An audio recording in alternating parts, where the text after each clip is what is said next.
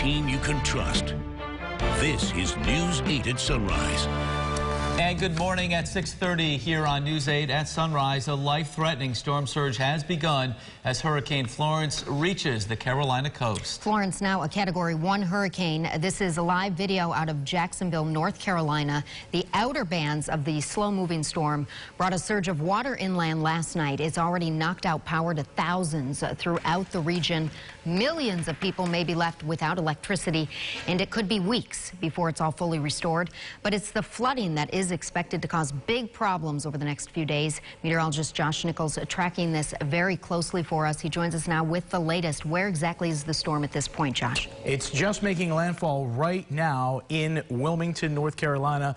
The center of circulation just about to go right over Wilmington, and I can confirm that they just recorded a gust to 91 miles per hour just moments ago, and this is just the very beginning of what will be a long haul for North and South Carolina. Look at these bands of rain that are coming ashore right now. The eyewall again just moving through now, but there's many more bands coming, and these are going to set up much like Hurricane Harvey, I think, and that is going to be a devastating situation, unfortunately, for the coast of Carolina and inland, too, because not only the storm surge flooding to deal with on the coast, but we also have the freshwater flooding. Top winds right now, the latest hourly gust, Wilmington, 76 miles per hour, 70 miles per hour in Jacksonville. Check out the potential for storm surge here. Anywhere you see in red, 9-foot storm surge that goes from down the coast all the way to Myrtle Beach and beyond to Charleston and possibly even Savannah.